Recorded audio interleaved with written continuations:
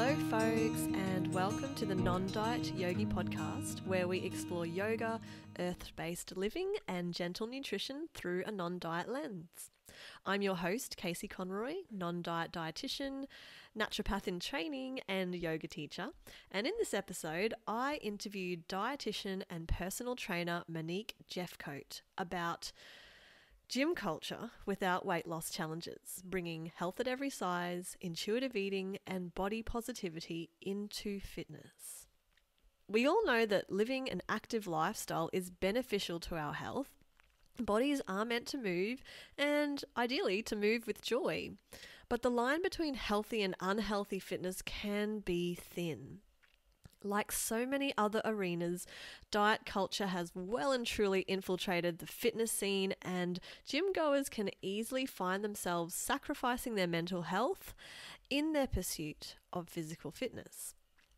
Gym culture can be incredibly toxic for people already struggling with body image and eating concerns, but it can also be where these problems begin. The line separating the desire to be fit from spiraling into an eating disorder is an easy and dangerous one to cross. Within gyms, you'll see most gyms, you'll see pretty regular bikini body and 12-week weight loss challenges that are facilitated by most of these gyms. And these challenges perpetuate the unspoken belief that fitness should be prioritized above all else. These challenges are often very cheap and are used to reel people in to sign up to the gym. They work by selling people on the premise that weight loss and improved fitness will confer the happiness, health, social status, and love that most people are seeking. Fitspo is further fuel for the gym culture fire. And not unlike Thinspo, which is used to encourage eating disorders, Fitspo is a social media phenomenon that uses imagery and phrases to inspire physical fitness. Although fitness advocates tend to be quick to differentiate the two, both Fitspo and Thinspo are eerily similar in that they both promote unrealistic body ideals that feed off people's insecurities and vulnerabilities. And in the past few years, you may have noticed, as I have, that there's been a huge deluge of fitness personalities who use Instagram to build enormous followings and market, their own exercise guides or meal plans, apps, books, clothing, that kind of thing. And heartfelt captions and, motivational quotes are often used to deliver these kind of sometimes misguided messages of body positivity and self-love alongside pictures of washboard abs and, their sales pitches. And of course, it's not just an emphasis on physical fitness that's the problem. Within gym culture, views on food can be very disordered. And I've experienced this when attending gyms as a gym member myself. Food shaming and pitches for keto diets, clean eating, and intermittent fasting are a regular part of the gym floor conversation. Carb-free diets, fasted cardio, and cutting weight are often held as badges of honor and form fertile ground for the development of disordered eating and body dysmorphia. So I hope that sets the scene for this episode, in which I speak with Monique Jephcote all about these issues within gym and fitness culture. Monique is a non-diet dietitian, sports dietitian, and personal trainer with a lived experience of disordered eating from her days as a bodybuilder. This conversation is so packed full of stuff that I've been bursting to chat to a qualified someone about, and Monique definitely fit that bill. Some of the things we talk about are how and why Monique opened her private practice soon after graduating. The fact that HAES just makes so much sense. And Monique, she says every single body deserves dignity and respect. Monique's lived experience of disordered eating recovery from her days as a competitive bodybuilder, including the more fun, lighthearted Beyonce themed side of things. How Monique never disliked her body as much as she did when she was closest to society's ideal body shape. The contrast in body diversity and body acceptance between the bodybuilding versus powerlifting scenes, the many ways diet culture manifests in the gym setting. We honestly could have just spent the whole episode talking about that. On being a non-diet dietitian in a gym and dealing respectfully with weight-centric fitness professionals. The importance of informed consent, body autonomy, and compassion regardless of whether our clients take a weight-centric or weight-neutral approach. We talk about low energy availability or red S in relative energy deficiency in sport, and hypothalamic amenorrhea in female athletes, which both of us have experienced, and the problem with dismissing menstrual disturbances as just what happens to active women. And finally, we talk about Monique's experiences with Vipassana meditation and where this practice fits in with her work as a non-diet dietitian and fitness professional. So as you will soon see, Monique is such a vibrant, passionate and warm person, and you'll notice her enthusiasm for intuitive eating and weight neutral approaches. It's just obvious from the moment she starts speaking. Monique is hilarious, and just speaking with her makes you want to jump up and just kind of dive in wholeheartedly to the non-diet space if you aren't there already. So a quick bio. Monique is a weight-inclusive, health at every size aligned, accredited practicing dietitian, sports dietitian, and soon-to-be intuitive eating counsellor, and certified personal trainer. She is also studying a Bachelor of Psychological Science. This girl is, all about continual professional development, and I just love that. The doors to the Intuitive Dietitian Clinic opened in November 2019 to help clients improve their relationship with food and their bodies so that they can show up for what matters most in their life. When Monique is not teaching intuitive eating at her clinic, she's working at F45 Currumbin as the head trainer for the kids program, hanging out with her dog, cooking, eating, writing, playing piano. She's at the ocean, spending time with family and friends, collecting crystals, meditating, or listening to Beyonce. For Patreon subscribers to the podcast, there are 3 offerings accompanying this episode. Monique has very kindly offered an intuitive eating PDF resource, also a discount off an initial consultation with her, a 25% discount off that is claimable until the 24th of July 2020. And the third bonus that I'm offering to Patreon subscribers is a bonus audio on red S and hypothalamic amenorrhea from myself. In that audio, I talk about what a normal period looks like, the lowdown on red S and HA, my personal experiences with both of these, which were brought on due to overexercise and undereating, and what to do about them. So you can access those Patreon bonuses quite easily by going to the link in the show notes or going to www.patreon.com/nondietyogi, and you can access all of those bonuses at the lowest tier of $2 US per month. And along with that, you can access a bunch of other resources, audios, meditations, offers, discounts, and all kinds of yummy things provided by my beautiful past guests. I'd like to announce the winner of the infused mugwort herbal body oil that I have been running as a giveaway on my Patreon account, and the winner is Rebecca Jane. So congratulations, Rebecca. You have a bottle of my handmade herbal mugwort body oil being sent your way. So I hope you enjoy this episode. Honestly, it was just jam-packed. I could have spoken to Monique for triple the length of time. There's so much in this that I think is really important for people to hear about. And so without further ado, here is my interview with Monique Jephcote. Hello, Monique, and welcome to the Non-Diet Yogi podcast. It's so awesome to have you here. I'm super excited to be chatting with you. I got it right that time. Oh dear. Yeah, I just stumbled across my words the first time I tried to greet Monique because I'm so excited to have her here.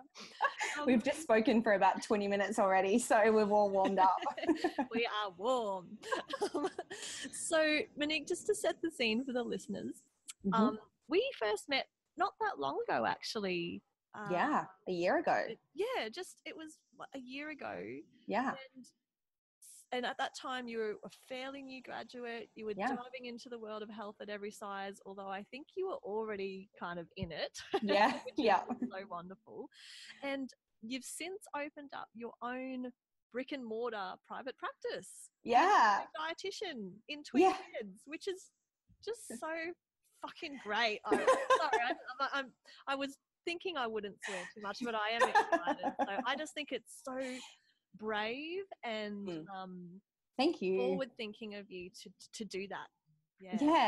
Well, when we met, I was working somewhere else as a dietitian, and I suppose adding on to a bit of a backstory, I've got great things to say about the place that I was working at. I was a sole dietitian, so it felt like I was sort of off on my own anyway, and naturally found myself pulled towards health at every size and non-diet and intuitive eating, and that's what I spent.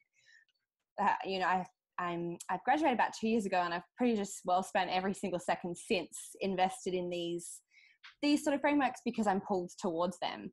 And at that time, I was practicing as a dietitian for the first time and realizing what dietitian I wanted to be and what kind of dietitian I didn't want to be. And specifically when I was there working for another company, I think I came to a point where, one, I have to give credit. I've had an amazing business mentor who has helped me break through so many different things in order to get the clinic up and running, for sure. And at that time, I think I realized that I wouldn't be working from my greatest power unless I was working in a space where I felt free to practice in a way that felt aligned with me. And that meant, really moving into that at times, if I was met with clients where I knew it would be best, say, at that point to refer out, if it wasn't going to align with the way that I worked, then that would be a point where I would refer out. And there was something in me that didn't feel comfortable doing that while I was working for someone else too. So that was then also a big leap into the intuitive dietitian clinic. Just that feeling of knowing that until I was working for myself, I wouldn't be working from my greatest power. I've worked with it, and I still work with him. I'm so grateful through all things business, because I'm not naturally a business savvy person, but I opened the doors to the Intuitive Dietitian Clinic in September last year, so it's quite fresh, and it's going quite well. And it's completely centered around intuitive eating and the non-diet approach and health at every size. So I absolutely love it, basically. So I'm glad you do. Oh, how wonderful. It's so interesting just to hear about how, you were working under another business and how you felt like, that was okay, but you couldn't really step into the full power mode of what you really wanted to do unless you were doing it within your own space. And I hear you on that. Yeah. Okay, so you've already kind of answered my first question about what led you to walk down the non-diet path so early in your career. As a dietitian, it actually sounds like you were into health at every size and weight neutral approaches before you even graduated. Is that right? Somewhat. Because I distinctly remember the moment when I first learned about the non-diet approach, and it was in our third year of the nutrition and dietetics degree, and it was a lecture by Fiona Willer. And it was sort of like this concept that we just had not heard of up until that point.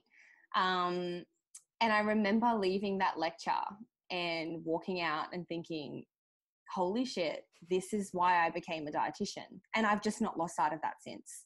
And of course, that was a very brief introduction to what that all meant as well, but I just knew that it made a lot of sense, basically. And so, yeah, I had an awareness of that sort of around, that would have been third year, and then obviously moved into placement and that sort of thing, which is clinical in the hospital, so it's different. And yeah, just sort of ever since I graduated, I just naturally felt gravitated towards doing personal development in those areas, and just sort of hooked right into it.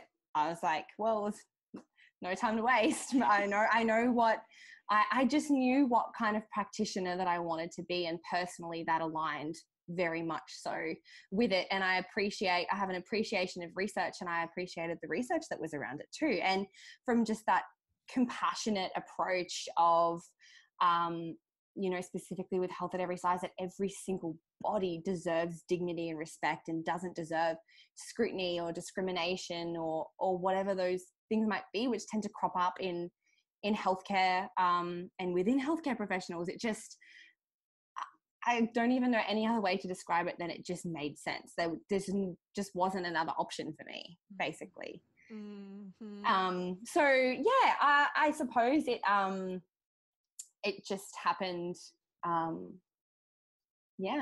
when I finished, and how I was practicing also in my first job, and now obviously it's just a lot more solidified and cemented from all of that.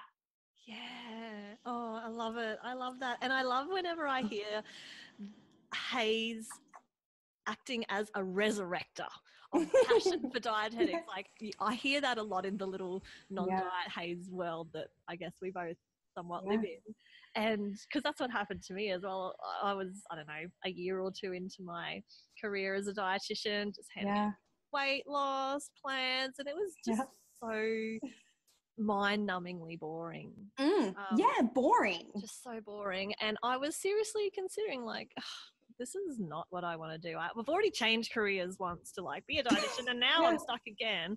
But yeah, then along comes these paradigms and health at every size, and the penny drops, and you're just like, oh my God, yes, this is the kind of dietitian I want to be, someone that actually values and respects people and bodies. Rather absolutely. than sizes, basically. So yeah. And I think the last, I've been lucky in the sense of learning more about health at every size. I'm definitely still learning, but it's been helpful. I've got a mentor who is obviously centered in health at every size and on the HAES committee. And that has just been a world of learning for me, being able to learn from her as well on that. And so I suppose the journey for me personally from being a new grad and entering this space is that at times it's felt like just complete outsourcing of so much information, because it's learning so differently to, I suppose, the way that we were or what we were exposed to in uni, that it's kind of felt like, I suppose, a bit challenging in that aspect. Worth it, obviously, but challenging in reaching out to a lot of people and reaching out to a lot of the different education that's out there to further myself in these frameworks and paradigms so that I can be aware and well equipped with it, basically. And I'm obviously still definitely learning on my journey as well. Oh, yes, we are all still learning. Yeah. I hope that never ends. Yeah, I don't think so. And the mentorship thing, that's so crucial, isn't it? It makes a big difference, big difference. Yeah, absolutely. Monique, I'm just wondering if you've taken us back to kind of that turning point when Fiona Wheeler came to lecture at uni and the light kind of switched on. Yeah. But I'm wondering if you could fill us in a bit more about your backstory. On social media, you've shared your own experiences, your personal experiences, and I'm wondering if you're comfortable sharing that with us and how that maybe also led you to finding these paradigms. Yeah, and I think that it absolutely played a very integral role in the space that I'm in as a practitioner today. Absolutely. And I do feel comfortable talking about it. On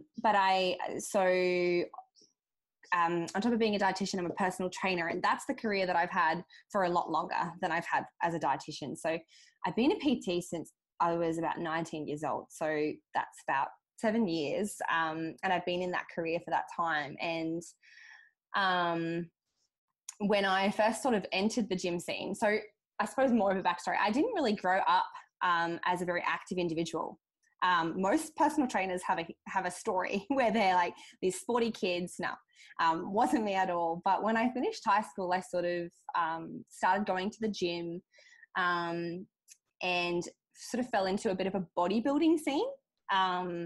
So quite different experiences. And I sort of fell into that scene, and I actually competed in a bodybuilding competition. So that involved a prep, which was quite strict, definitely.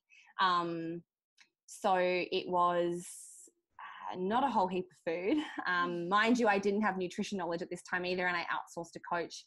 But I wasn't having much food at all. I was training really, really vigorously. It would be for a few hours a day with, you know, waking up in the morning, fasted cardio with my apple cider and sprints at night with some sort of training thing in between. And it just sort of became my life, really. And a lot of other things really sort of fell down. It's really all I could. You know, I like to open up this discussion in that I'm aware that everybody's experience is really, really different. And what I'm highlighting is my experience. And for me, it got to that end where you enter into body and dieting and it turns into something else. That was my history, where I just became obsessed with my body and with food, and that wasn't something that I'd ever been on my radar prior to entering this prep phase. And, you know, knowing the physiology and biology of our bodies, we know that we get obsessed with food when we're under eating. And we know that in that space of where everything is about the way that you look, you get on a bodybuilding stage and you get assessed and you get ranked because of how you look. When you're in that space, of course, you're going to be self-critical in abundance of your body. You know, we know that now. And, you know, for me, it was that I withdrew from a lot of social events because if it involved food, I didn't want to be there. It affected relationships in my life. The year that I did my bodybuilding competition was my first year of studying nutrition and dietetics. Now, mind you, for anyone that knows that, though, it starts off with a lot of background subjects like anatomy, physiology, chemistry. And, I actually failed university subjects in my first year because this goal was the only thing that I saw. And I spent my days just thinking of it. Anyway, I went through that process, and I do have to highlight some of the positives in that. I found parts of it fun in terms of walking on a stage. I feel like I have a sassy, closeted side that got released a little bit. And there was a theme around, and I was Beyonce, so I'm obsessed with Beyonce. And I dressed up as Beyonce and did her Beyonce dance. You know, that was my theme way around. So there's definitely those parts, you know, and all of that sort of thing as well. There's good and bad parts to everything, right? But the biggest thing was that there was something flying under the radar there that nobody around me, and that's fine, had the awareness that there was something not quite right going on with the behaviors that I was partaking in.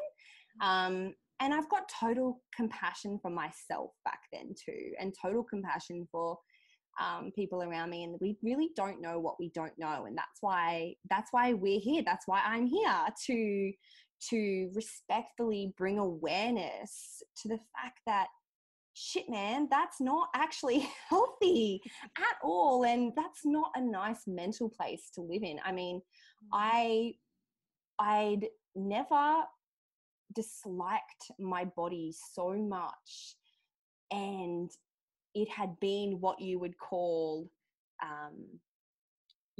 closer to say, diet culture's ideal body shape than it had ever been. And it was just like a war. And for me, what I learned the most was coming out of that. So I came out of that and I experienced weight gain, which, we know that so heavily cemented in our research is that dieting is the strongest predictor of weight gain, regardless of the original body weight of the dieter. And I experienced that and experienced secretive eating after that too.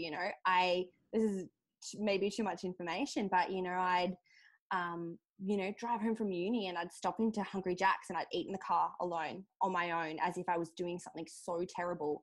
And I'm like, that's not something that I had ever done prior to this experience of diving into that. So those experiences have absolutely shaped, without a single doubt, the messaging that I have around food and body, and just that awareness of bringing light to some of those things, because at that time, I didn't have anyone that knew that was any different. It was normalized and it was celebrated. And so that absolutely plays such a significant role in the practitioner that I am today, in that, maybe if I'd had a little Monique back then to go, hey, how are you actually feeling? Like, how are you feeling? Like, what do you feel on a daily basis, or anything like that, to just open up that discussion. But I'm so grateful for my experiences. I'm definitely big on that. Even the most difficult and challenging experiences tend to teach us the most, and I'm so grateful for it. But yeah, so that's a bit of my background, I suppose, how it all started for me in the sort of health and fitness industry. And yeah, sort of, I suppose along that journey, that's definitely changed, obviously, so much in terms of movement and what that means for me now too, and food, of course. Oh, of course it would. Yeah, it's obviously really shaped your not only your career but your personal journey and your values that you hold out. And I mean, it's just going back to what bodybuilding, like, talk about diving into this head. Yeah, like full on sport in which eating, body weight, body shape, those concerns seem to be very prevalent. Yeah. And as you said, that such an highly like massive focus on 100% focus on appearance, the tans, the makeup, the glittery bikinis, and it it kind of looks glamorous from the outside, but behind the scenes, from what I've listening to people like you or clients who've been through down a similar path, it actually is quite brutal. I mean, the training and the dieting, the cutting, the constant preoccupation, and the disappointment if you put in all that work and you don't place afterwards. And of course, there's the aftermath that you touched on with the backlash binging, which is of course a very natural and normal and to be expected response to. It's biological. Totally biological. But as you said, if you don't know that I didn't know that at the time. Don't know what you don't know. And so I've met very few female bodybuilders who have been untouched by disordered eating and body dysmorphia. I mean, how could you not be affected when your life is dominated by numbers, scale, the numbers on the scale, calories in and out, training hours, and that irony that you talked about of being closer than ever to the social ideal of the female body, and yet feeling so highly dissatisfied with the body. So extremely. Absolutely. And I suppose I reflect on my experience there, and I'm grateful for my journey. I really do believe that studying my degree in nutrition and dietetics, and more prominently an awareness of these sorts of frameworks and paradigms that we refer to, as well as therapy, of course. I did go in my own journey of healing years ago. healed my disordered relationship with food and body. And I have to say that the learnings and the education that I've had along the way have really, really helped that. And I wonder, you know, where my relationship with my body and food and mind be if not for stepping down a path of this way. And that's how I know I'm always on the right track, you know. Yeah, you can definitely think about, wow, I wonder where that might be right now, if not. So it just allows you to provide that gratitude, I suppose. Deep gratitude. I mean, you still might be waking up for fasted cardio and apple cider vinegar, which oh my God, horrific. I know, Casey. It was another world. It was a totally different world to, obviously, to the world that I'm in today. And like I said, it was very normalized, and you know, that's what it was. There wasn't anything else that was available, kind of thing, or different support other than what I obviously got after. So Monique, could you tell us a little bit about your background as a fitness professional? You've touched on it, but maybe how that kind of possibly led you to becoming an accredited sports dietitian, not just Yeah, for sure. So yeah, I've got my fitness background, which is you know, my longest career so far. And along the way, you know, I've dabbled in different sports, obviously one of those being bodybuilding. And then sort of after that, I took a big break from movement personally and moved into powerlifting. And that's where it was a big contrast for me, the two.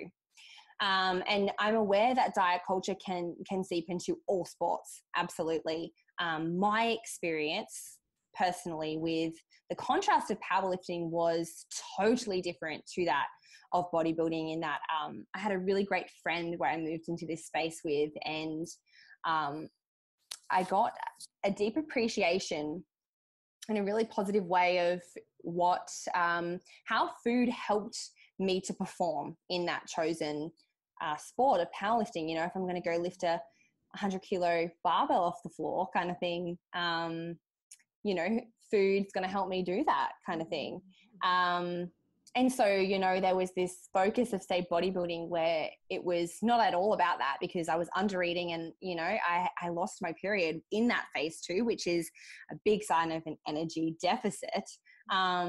Versus the other side of that, where, hey, actually we need food and we need lots of it to go and do what you want to do and go and lift some heavy stuff. And just totally loved the contrast, and really started to build an appreciation for my body. And that's probably where what moved me towards studying sports dietetics, being in that field of powerlifting and experiencing that. And I just I'm definitely someone that just wants to know more. I just want to know more. And I always knew that I wanted to study sports dietetics too. But my experiences in that, and then in just sort of, I suppose, the PT fitness world, really led me to studying that sports nutrition course last year too. Yeah, absolutely. Just fueling our bodies enough. Like, it seems so simple, but for some reason it gets complicated. Yeah. Amidst all the diet culture and weight stigma and fat phobia. Oh God, that's so interesting. I really am loving hearing about your experiences of that contrast between the bodybuilding world and the powerlifting world. I felt that contrast. I'm aware that, you know, like I sort of touched on before, that maybe other people's experiences in that setting might be different too. You know, I'm not just touching on mine and as a professional as well. But, you know, even in that setting of powerlifting, it was just different in terms of the diversity of bodies that you saw, you know, walking into a powerlifting gym, you know, total diversity compared to this one body shape or type goal, which was the other side of it. yeah, so that was just really refreshing. Like it felt really, really refreshing, basically. Oh, I bet it must have. I mean, I don't have personal experience with the bodybuilding scene, but definitely with the powerlifting scene. And yeah, I agree. I really appreciate just that body diversity. And I mean, when you are competing, there's that Wilks score, the Wilks coefficient, which allows people of all different body sizes and weights to kind of compete against each other, which I think is fantastic. It is a sport that in that way embraces body diversity. And I can only imagine if you're coming from bodybuilding to powerlifting, just how stark that contrast must have been. Complete. It felt like a 360, but in the best way possible. Totally. And that said, I must say, maybe it's because I didn't have that stark contrast of bodybuilding, and I was already just like very much had my health at every size goggles on. But in the gym where I was training for powerlifting, I still did notice some disordered eating, and it's absolutely there. And it's common, I'm guessing, to any strength sport or any sport, of course. But I saw things like people trying to get down to their weight class too early. They might start that process so early that their strength progress would actually stop, and then they couldn't even perform, they couldn't even compete. And I'd seen coaches do that, or even not so much weight centric stuff, but just in terms of diet, living off stimulants like coffee because they're not eating enough. What you said about eating enough is so important. And I felt like maybe it was, beginner's gains, but when I started, I just felt really strong and that I could really make good progress because I was just eating like a mofo. And because by that stage, I'd been through all my disordered stuff years before that, and I understood, like, if you don't eat, you can't train. You just cannot train without compromising your body or well-being or both in some way. So, thank you so much for touching on that. I just, No, you're welcome. And you're right. I think that everywhere that we go, inside, outside of sport, there's that the underlying sometimes disordered eating or comments or just small little things that when you have that lens on and your eyes are kind of, I suppose I refer to it as open, it's so prominent. It's really prominent, and you just pick up the little nuances or just a little phrase in a word, and absolutely it's there.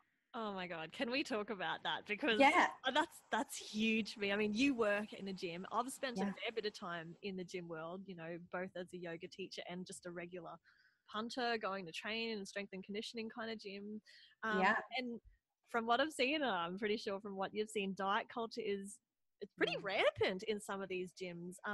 In the gyms where I've attended, there's just constant 4, 8 or 12-week challenges, and they're usually quite centered or completely centered around weight loss or fat loss, they like to say, as if they're different. or just things like this pushing of really questionable supplements or diet food products. Protein ice cream was a really big thing in one of these gyms where I trained. It's like, maybe eating normal ice cream could also be nice and tastier. It's just weird stuff like that. Or, as you've mentioned, the disordered eating or the under eating, which is just the norm, and in some cases kind of actively promoted by the head coaches who themselves are so embedded in diet culture. And then, of course, there's all these different diets. I know keto and paleo are really popular in gym culture right now. Have your experiences been similar as a personal, as a fitness instructor, fitness professional? And what is it like being a non-diet dietitian in that kind of setting? Okay, there is so much to unpack there. So much. Okay, so I would say that out of everywhere or I don't know how to frame this, but I've never seen diet culture more manifested anywhere than in a gym setting, and within that sort of fitness, health setting, absolutely.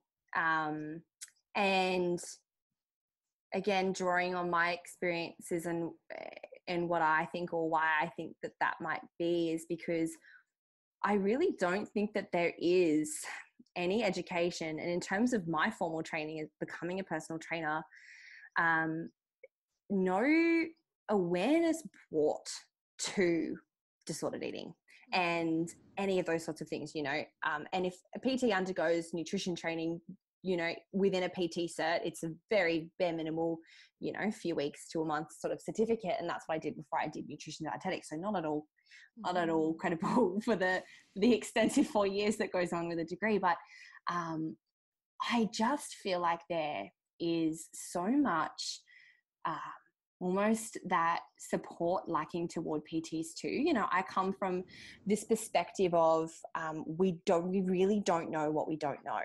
And I think that, one, I've definitely been through phases of feeling frustrated in settings, but two, moving into more of a space of, hey, that's why my voice is here, to bring respectfully awareness to some of these things that, hey, this language that is just a brief little comment like, I ate cake last night, so, I'm here, I've got to burn it off, or my workout didn't count if I don't reach XYZ on my point score on the board, or, had a massive weekend, I've got to get back into it. Like, just these really little comments that to anyone else, you're like, oh yeah, totally, like, let's get back into it. Oh, you better burn off that cake, or any of those sorts of things. But this is those moments where when your eyes are open, you're like, oh my God, that's flying totally under the radar. And maybe you're saying that, but you have no idea how that can be interpreted by someone else too, how that can be absorbed as pressure and negativity and stress.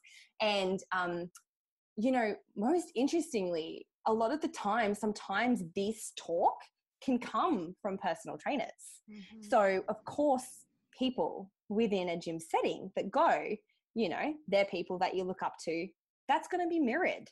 That talk and that language is going to be mirrored. So I kind of think there's something at that hierarchy level that, that's where we start almost, because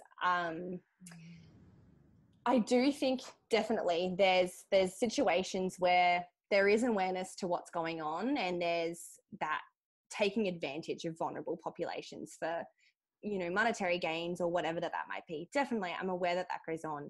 I'm also aware that there are populations of people that really just don't actually know anything different.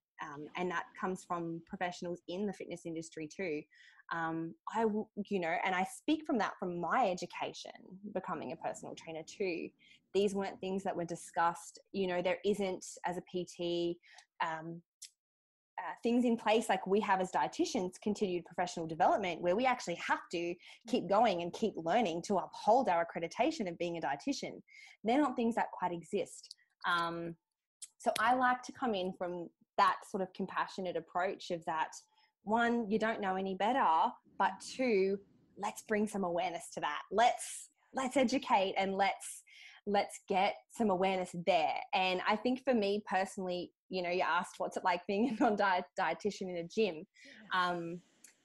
At times that's been frustration and I suppose not an unawareness, but moving through how to project a voice respectfully in a space that feels like you're the only voice. And two, moving into that, which is definitely what I feel like, we sort of touched on this before we started recording. I kind of feel like that's a space that I'm moving into. I'm really realizing that this is a really great opportunity for people to actually just learn something that they don't really know. And I will wholeheartedly openly admit that one of my biggest defaults is assuming that people know what I know. So sometimes I'm like, oh, everyone knows, non-diet. Like, everybody knows that feeling guilty about food is really counterproductive. Everybody knows that stressing about food, actually, hey, that's not quite good for our health. Everybody knows that we're not meant to feel guilty, or that food's morally equal, or that this language is actually sneaky diet culture. Like, everyone totally knows that. No, Monique, No, they don't. I fall into the same trap. and that's again, I can wholeheartedly admit that that's my default. And I'm definitely, I suppose in that space where, no, actually, hey, like, that can be a voice where people are brought attention to something that they didn't previously know, and just getting people to reflect on their relationship with food and their body. I've started to do some talks within my where I work at the gym, and I've started to do some of talks which are all about our relationship to food and our body. So whenever I do like I suppose a talk or a presentation, I always bring it back to my core mission of the Intuitive Dietitian Clinic, which is the enjoyment of knowing that you've walked away better, more free, more present, more connected to food, movement, and your body from being in my caring presence. And so whenever I've got a talk or anything that I need to do, I always bring it back to that. I want to make sure that you've walked away better, more free, more present, more connected to food, blah, blah, blah, blah, blah. That's my goal. So a lot of what those talks have looked like, and really they've only happened over the last week and over next week, is really getting people to reflect on their relationship with food and their body, talking about things like weight stigma, because a lot of the time people don't realize they are engaging in weight stigma either. It's one of those situations where it's an opportunity of, hey, do you know that that's what's going on? Or bringing light to that. And, sort of speaking about that and about health at every size, and, talking a lot about dieting, and, what often dieting looks like it's met with, complete ignorance of hunger cues or unnecessary restriction, if there's no, allergy or whatnot present, and this sort of demonization of certain foods and food groups deemed bad or not allowed or bad for my health, or going to do X, Y, and Z to my weight. And, like, putting that all out there and going, so with that in mind, if that's a lot of what dieting generally tends to look like, do we actually think that they are healthy behaviors to engage in? And more often than not, we're like, no, of course it's not healthy to demonize food and be stressing so much about it and feeling so guilty and running and going off and doing double sessions because we feel so guilty because we've just eaten, or really restricting food groups for no real reason, and exercising to just burn off calories, or eating below our required energy levels, just eating below our needs. Like, that's not a healthy thing. And so those conversations have been really great because they've been with the people that I spend a lot of time with within my work as a PT. And it's been really nice to sort of have that met with, oh, wow, that was really insightful. I can walk away thinking about, if one person just walks away from that, thinking about the next time that they're feeling a certain way and going, oh, I can remember that, what Monique said, or anything like that, then I've, I've been able to help someone. So that's really exciting that I'm in that space of doing a few things like that. And I am definitely quite lucky with the team that I do work with as a PT. There's sort of various people within the team who have a background in mental health and support work and counseling. So opening up and having these conversations with them is really beautiful in that they're quite receptive to it. They're really receptive to it, I should say. And I think in the past, I haven't opened up those conversations, but that's what I mean about the space that I'm sort of in now, is very much so about just that open dialogue and communication, and hey, this is my expertise and what we can really, really bring to people's lives to help enrich their experience with their food and their body and eating and all that sort of thing. And just something different. That's often, time and time again, which obviously I feel like a lot of people working in this space here, it's just refreshing to hear something that's different and maybe my bias, but actually helpful. I'm with you 100% there. Yeah. Oh my gosh, Monique. First of all, can I just say, well done. Like, congratulations and thank you so much for doing those talks and for having those conversations, because they're so much needed. And as you've discovered, actually quite well received. And it sounds like you're working in a very supportive environment, given you've got other colleagues who work in the gym who are also mental health professionals or qualified in some way. That's just fertile ground, isn't it, for getting these healthy, health-based messages out there, not weight-based stuff.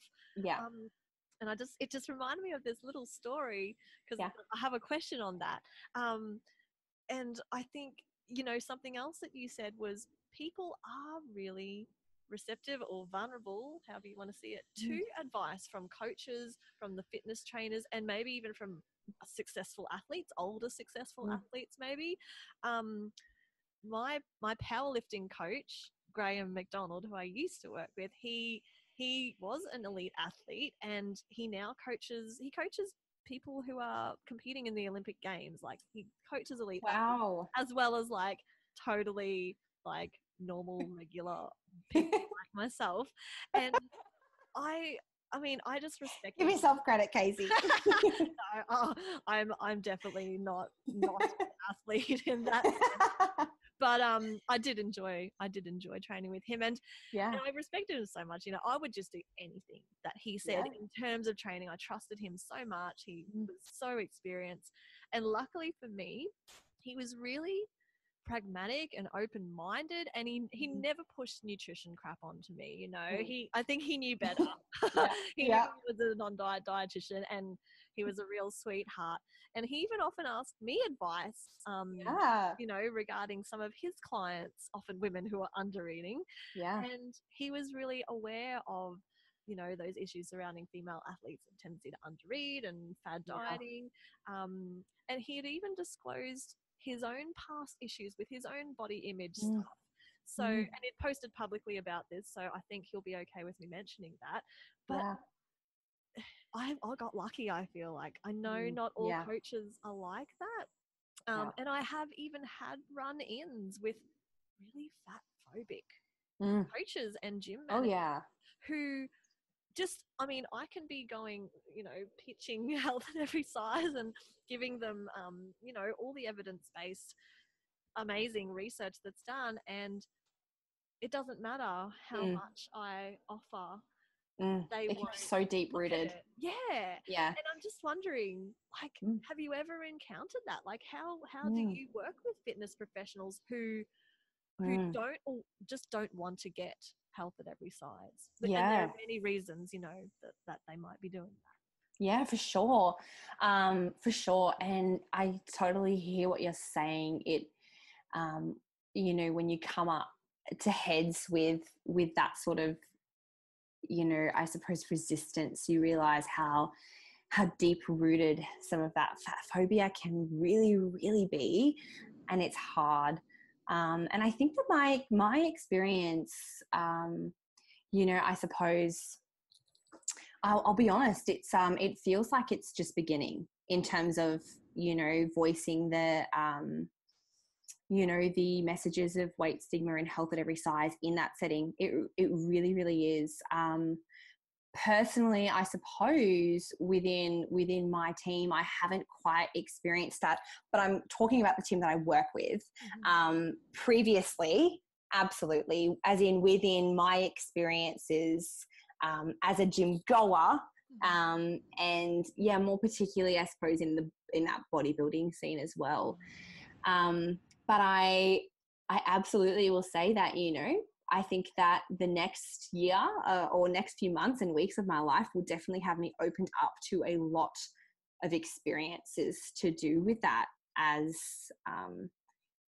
I move into that space of feeling comfortable with having that voice to make some challenges and challenge perspectives and deal with that. So I'll just be honest, that's my experience thus far, but also aware that those experiences for sure will come as we step into that space more ourselves and having that voice. Yeah.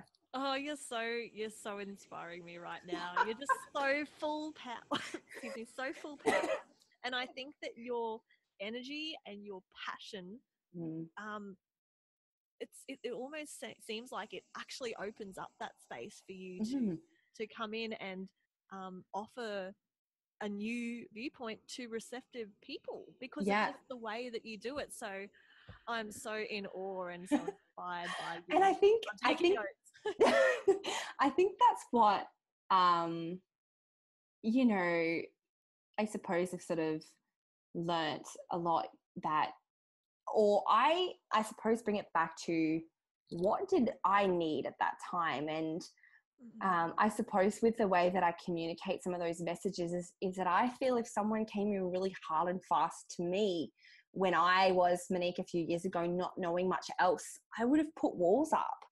I would have been like, oh man, like, I don't know what you're talking about. Like, and I really very often check in with myself, because I can absolutely go hard and fast.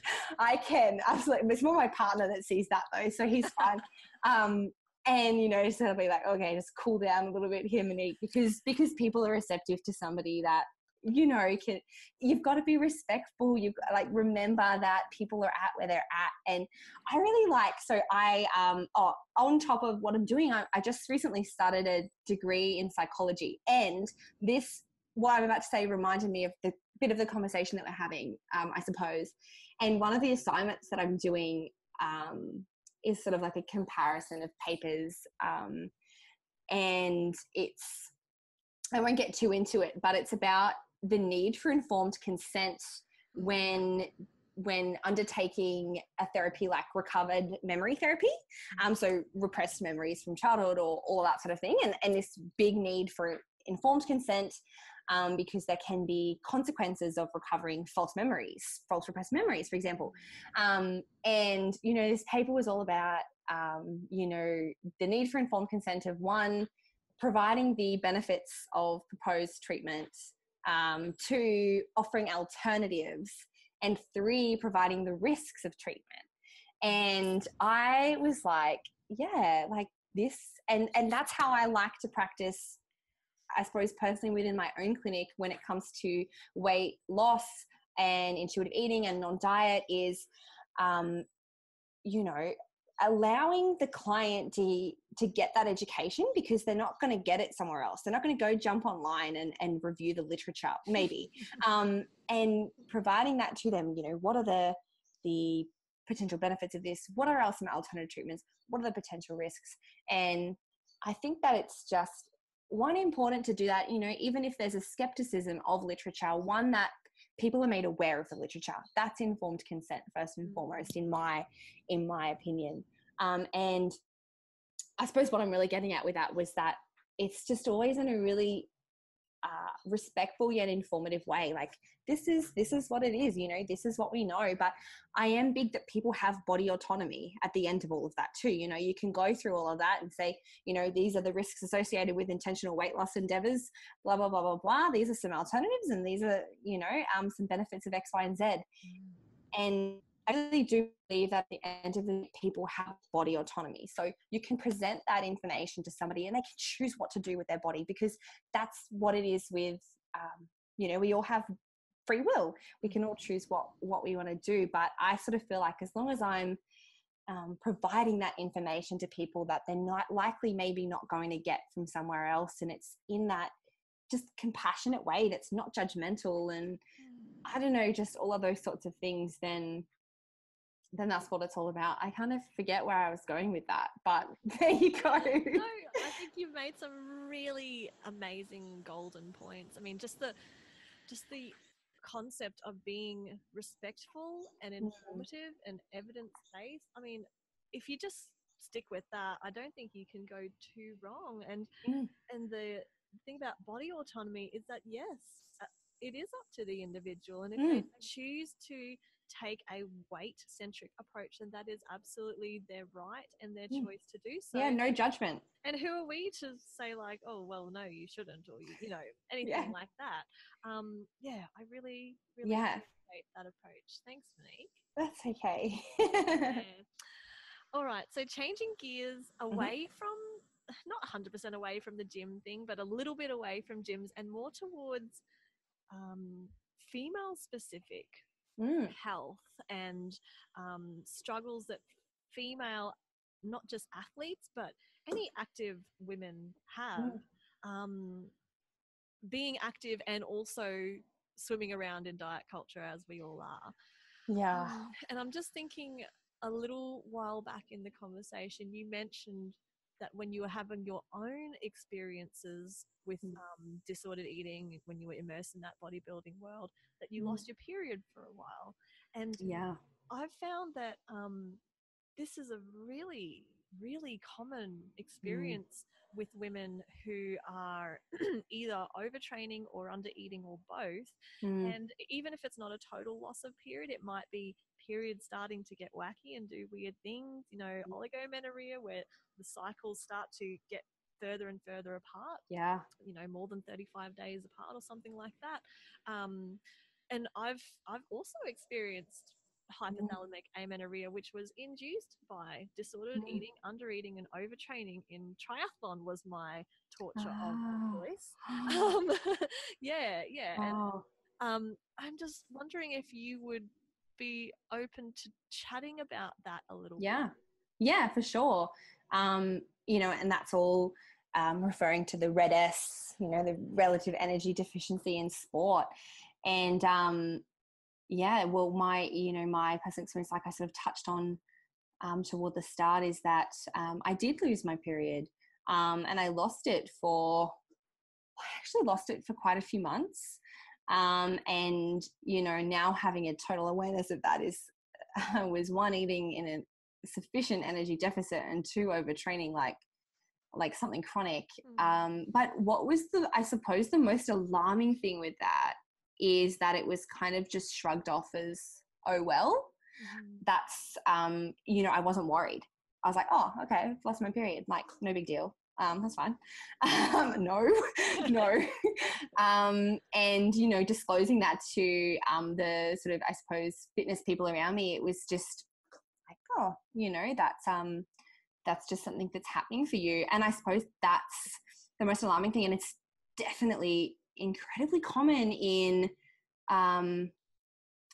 those fitness scenes where people are, either training so much, under eating, or both, as you've sort of touched on as well. And I think it's something that we absolutely need to address and talk about as well, because even conversations like this just bring awareness to the fact that that's a signal of something not quite going right within the body. And unless we are aware of that, it's not something that we, you know, possibly are thinking about, I suppose. I'm 100% with you. That the menstrual cycle is, I recently heard it described as the fifth vital sign, you know, so besides heart rate and pressure, and talks to us, respiratory rate. It's totally an essential part of our clinical assessment. Like, that's something that we do need to ask all female clients about if they are that age, menstruating age, because it does tell us a lot about all kinds of things, you know, not just the negative energy balance if it's there, but what might be happening cardiovascularly or gut health, endocrine, neurological health, bone health. It's just that negative energy balance really hits all of those different areas, and psychologically, you know, it's such a treasure trove of information, I think. Absolutely.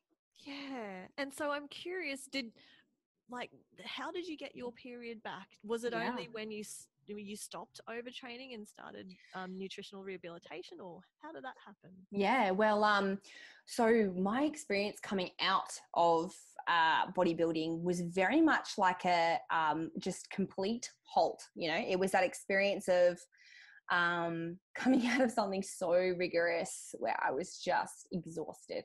And sort of like I spoke about, you know, that's where I didn't move for some time too, which is, again, really normal, not something that I was worried about at the time. I was like, man, I'm exhausted. And food as well. I'm actually trying to remember, Casey. I'm fairly certain, if my memory serves me correct, it came back not too long after I finished my comp, in the sense that as soon as I came out of my comp, I was definitely meeting my energy requirements, if that makes sense. Oh, that's really lucky. Yeah, that's great. Yeah. I don't quite remember it being too long after that, and by that I mean in the sense of a few months. And yeah, I think it just it came back. I suppose my memory isn't too strong with remembering that. But it did come back. It came back. It came back. That's the main thing. Yeah, it came back. Very fortunate, and a testament to you, you know, listening to your body again and giving it the attention and care and compassion that it needed. Yeah.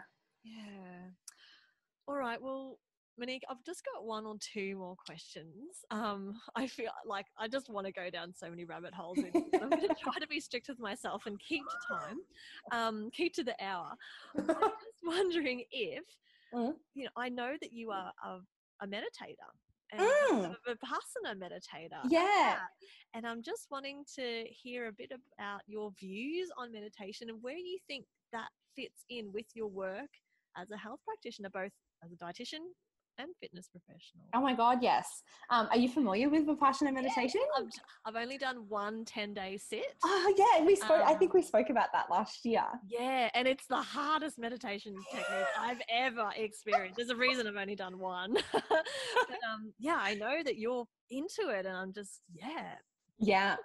So Vipassana meditation, basically, it's an observation-based self-exploration journey of an interconnection between the mind and the body through observation of physical sensations within the body.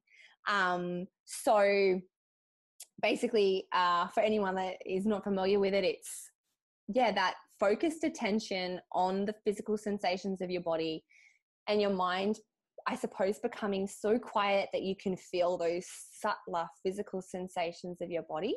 You know, so there's no guided visuals, there's no music playing, there's no laying down, you're sitting, and it starts off, like you just said, Casey, with you have to go and do a 10-day course really to get acquainted with the technique, because it is quite in depth. It's a Buddhist technique.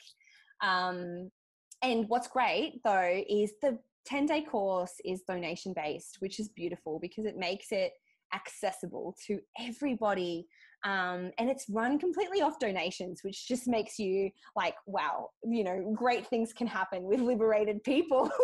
And it's just amazing. So you go away for the 10-day experience, and you know, you kind of live like a monk, I suppose, for 10 days. You're fed your food, it's all given to you freely.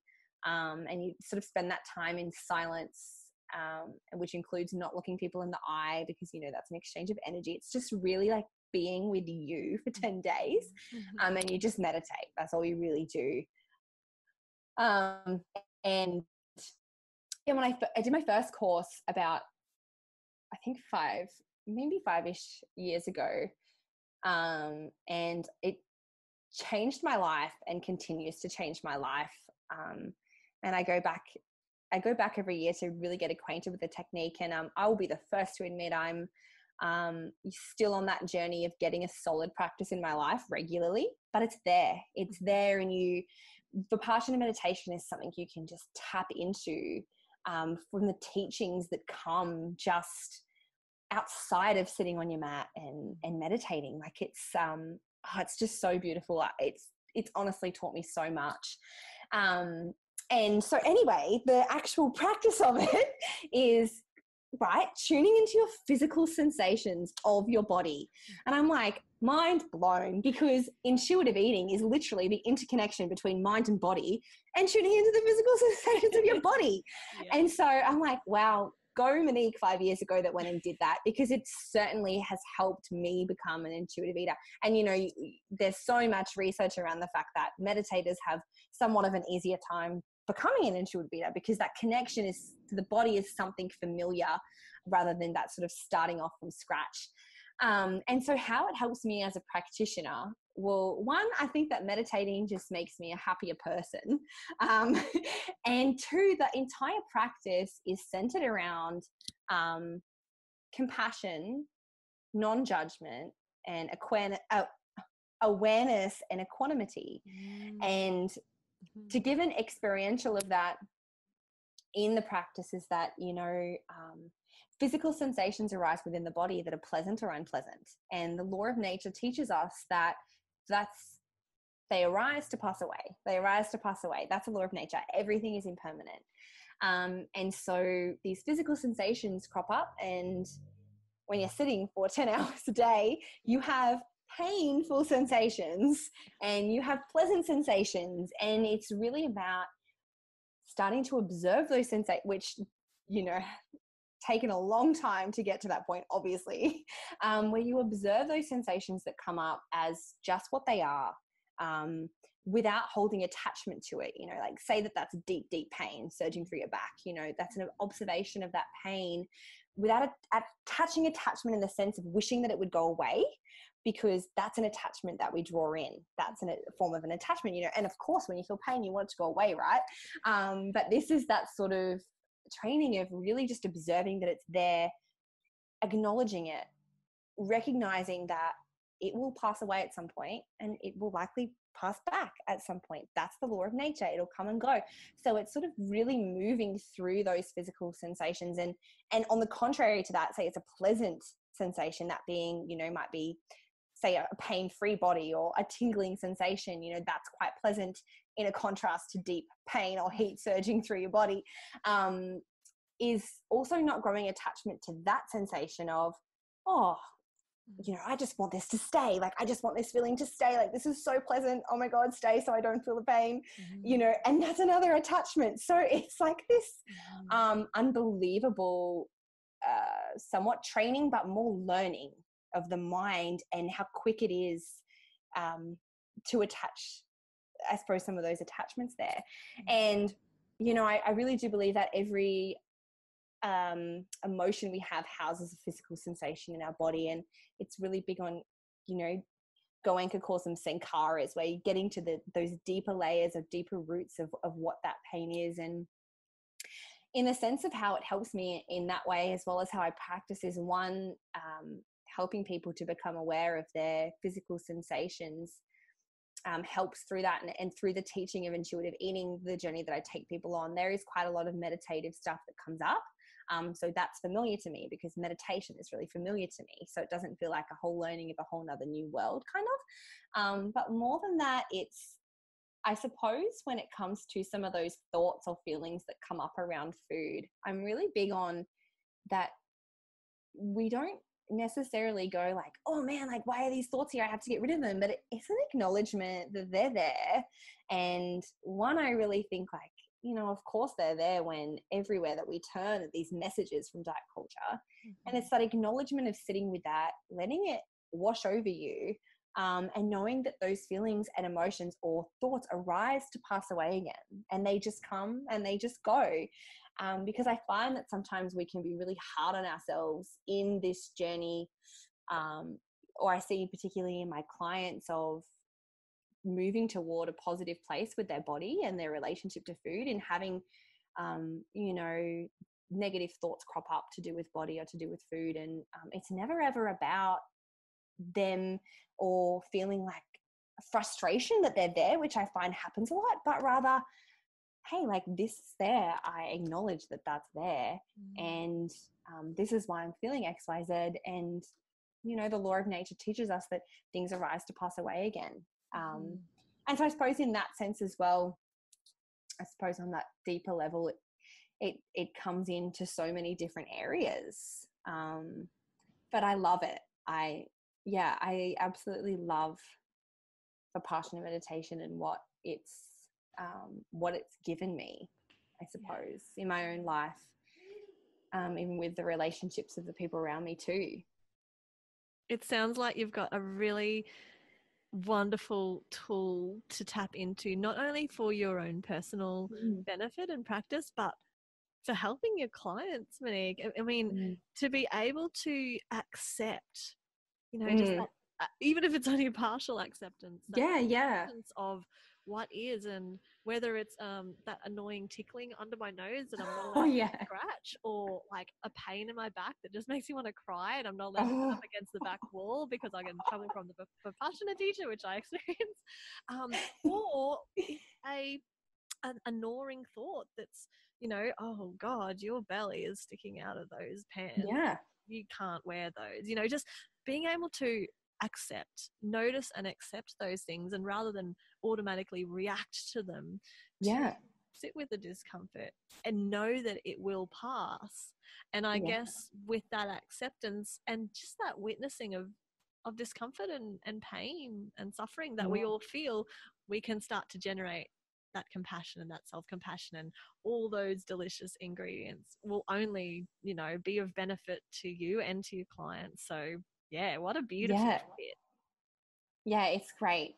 It's really, really great. And it does have such a, I suppose, just underlying teaching of compassion and for yourself too. You know, you're learning something and you're feeling things, and you're being patient, and your body is like your tool in Vipassana meditation. It teaches you everything.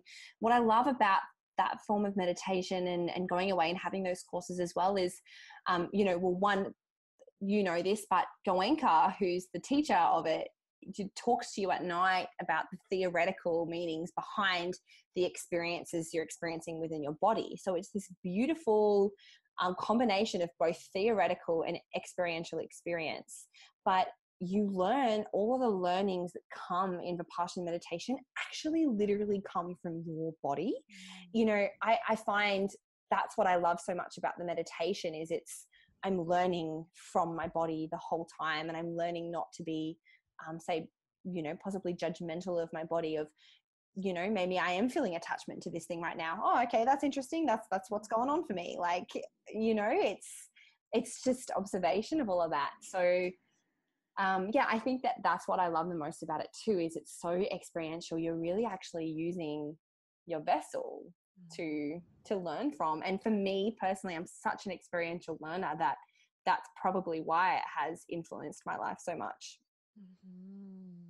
Yeah, and if you can bring, whether it's Vipassana or some other embodied technique, into your experiences with food and eating, I mean, there's serious power there for you to really learn a lot in the moment about your body, as you're saying. Like, this is an experiential technique, and that's something that I think as a Western culture we really don't focus on enough. It's all about the learning and the head stuff, and you know, that stuff's great. I know you and I are both like suckers for just continual education. But yeah, balancing that out with the body-based stuff, I think is really healthy. Yeah. All right, Monique, is there anything else that you wanted to add or touch on or talk to the listeners about today at all before we wrap up?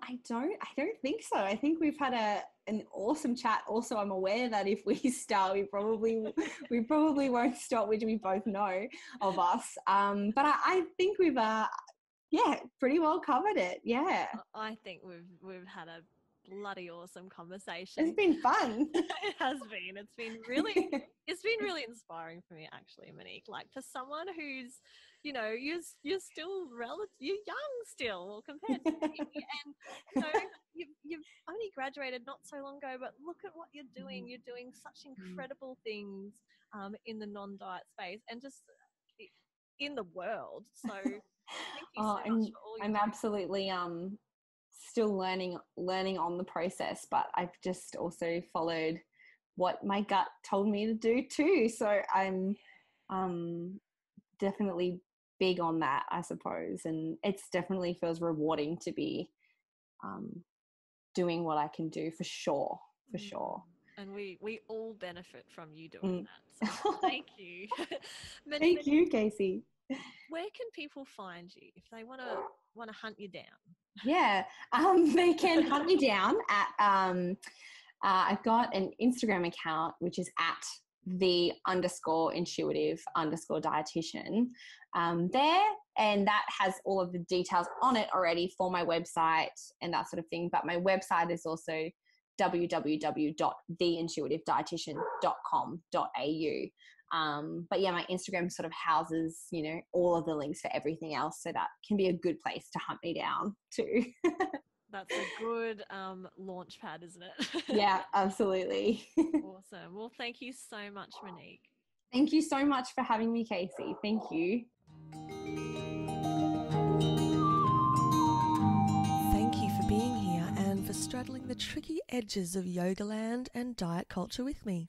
I hope this podcast encourages you to compassionately and continuously question the ways that contemporary yoga is unfolding and interacting with other big forces in the world, to develop a discerning mind and open heart, and to skillfully dodge the diet BS that often comes along with studio culture. Like you, I'm eager to keep learning and sharing, and I put all relevant links in the show notes. You can find my blog, online nutrition counselling services, and lots more at funkyforest.com.au. While you're there, make sure to download my free ebook, A Modern Yogi's BS-Free Guide to Wellbeing. It's a light-hearted, easy read with my top 6 tips on dodging diet culture crap in the yoga world, whilst creating sustainable and balanced health from the inside out. If you love the podcast, please consider supporting my work at patreon.com/non-dietyogi. There are some pretty rad rewards there, such as exclusive content, discount codes, giveaways, and the ability to chat with me. As more episodes roll out, I'll be adding even more fun bonuses, such as my non-diet yogi cookbook and mini courses. You can access most of the goodies at the lowest level, which is just $2 US a month, or around $2.90 Australian dollars. Like most mamas, I'm ridiculously busy parenting, working, studying, and all the rest. I've recorded a bunch of episodes, and some of these have required 5 separate takes just to get a whole episode done, as I need to wake up before my little ones to do it, and they get up very early. So I'm crossing my fingers that the Patreon will give me the financial capacity to keep doing this. Another way to support is to head over to iTunes and subscribe and review the podcast. That would be so awesome. Thank you. The in and outro song is Evening Glow by John Anderson. Thank you so much for being here. Until next time.